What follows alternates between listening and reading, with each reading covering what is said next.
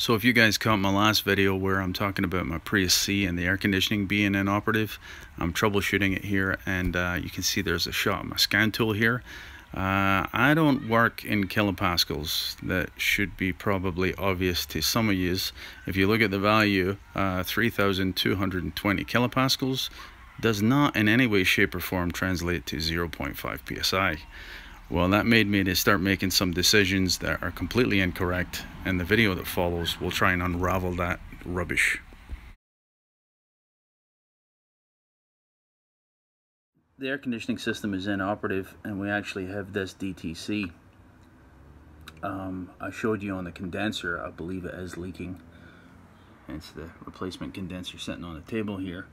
But strangely, there's a bit of a contradiction in the scan tool data here. Now it's just a cheap Chinese laptop based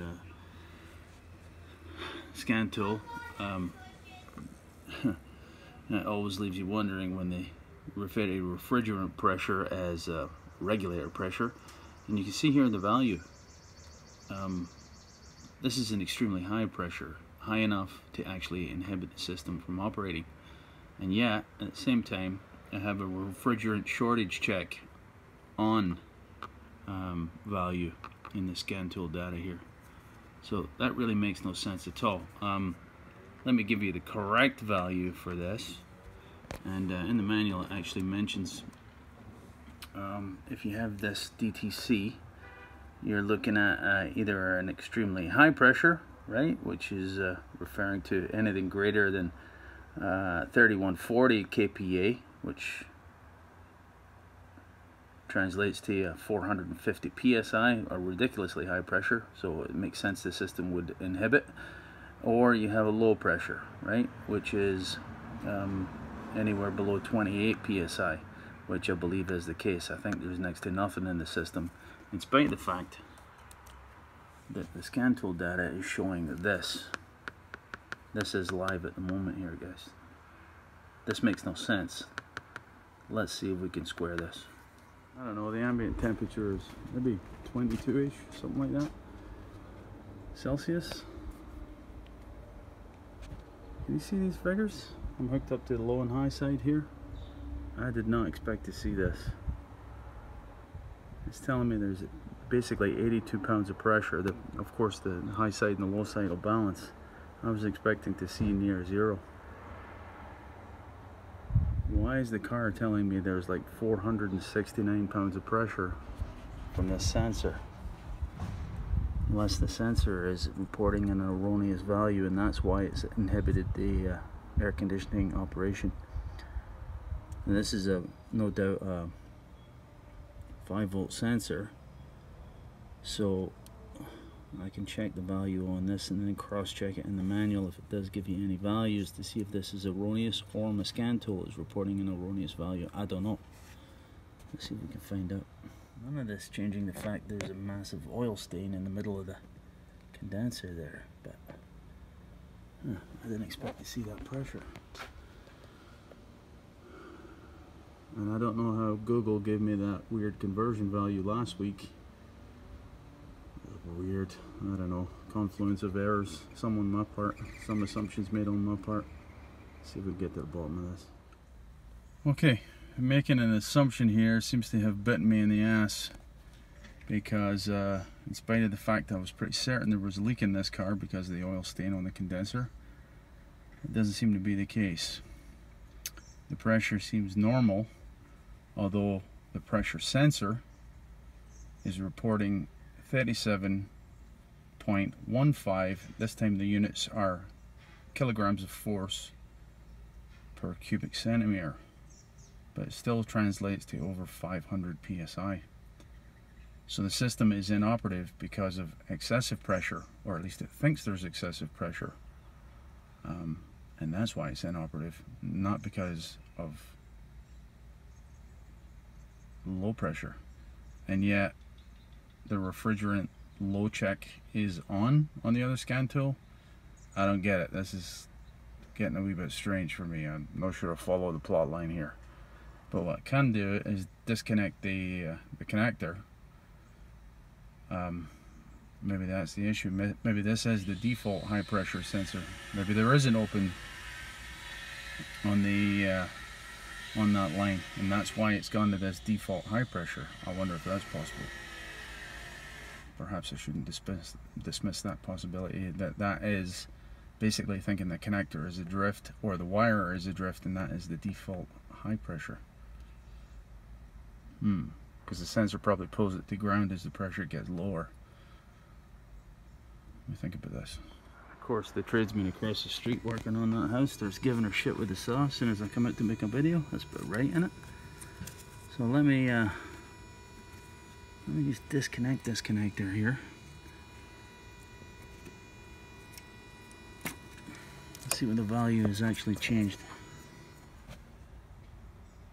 There's no change in the value.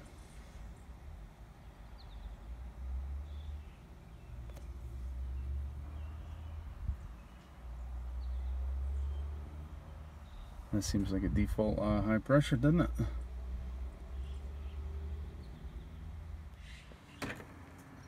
Here's a notation here in the manual. If the refrigerant pressure on the high side becomes extremely high, or the sensor is telling the car that the refrigerant pressure is becoming extremely high, if the voltage exceeds 4.8 volts, the fail-safe function stops the compressor operation. I think that's what I've got, because it looks like we've got the sensors reporting a faulty pressure. Let's continue to dig here. Some color coding to go by here now. So it's the gray wire that's reporting the pressure back to the air conditioning amplifier. Again, 5-volt reference, return, and the active signal back to the amplifier itself on the gray wire. But I guess I could load it up here, maybe pull the value at ground and see if the scan tool value changes, and that'll check the integrity of the wire. I think it's more likely that the pressure sensor is maybe I don't know if it's a diaphragm that's ruptured internally and just gone to the high. I'm not sure. Let's take a look. Okay, so at the sensor, 5-volt ref, the ground, and the signal. Let's check them all, I guess. I can do so briefly. 5-volt reference, the ground,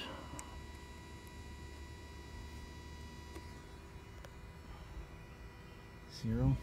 Let's make the assumption that that's okay for the time being. Auxiliary, the battery is under the back seat here, so it gives you a jump point basically.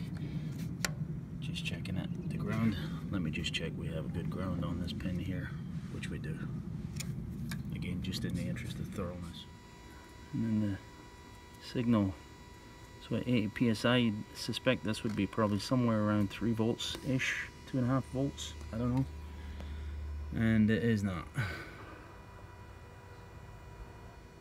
Okay, so let's pull this to ground maybe through a lamp, and we'll see how it affects the scan tool value.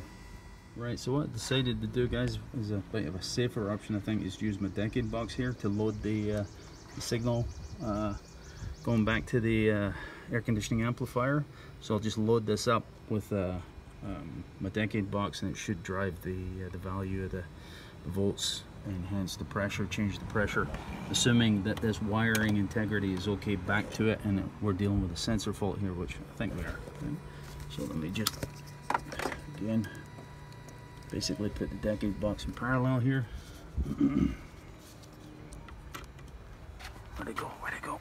The decade box, again, I'm just going to put it in parallel here. It's almost 10,000 ohms, and you can see the values dropped there. So I think it is just the sensor. You can see we've dropped to about 1/10 of the pressure value, so that should be around 50 psi, 45 psi. Let me do the math, I'll do the conversion. I'll just alter the value here, guys, and you can see the pressure is altering, as is the voltage going back to the air conditioning amplifier. So I should be able to turn on the AC, I believe, by simulating a pressure here. Let me just double check that we have a reasonable pressure here. And mind you, this is high side pressure, so this might be too low of a high side pressure. Let me do the math. So I've just dialed in another 5K here, guys. I've brought the value down to 1.4 ohms, and it's changed the pressure. It's brought it up to just shy of 7 bar there. I've changed the units and managed to figure it out. Although I can't get PSI, it goes to bar. That's still no good for me, but what's that, around 100 PSI? So that's pretty close to where the pressure actually is. So I'm going to turn the AC on. I think the AC should run, and we'll be able to tell, of course, by the pressures and if we get any cooling. I hope there's no mistake. I think there's some risk involved here because the compressor is going to go to target speed trying to achieve temperatures and pressures, but we'll start with a reasonable demand on the system here.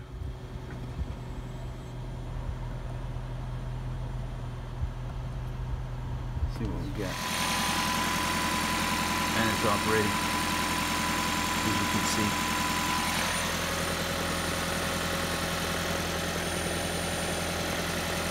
Compressor's operating close to the target speed.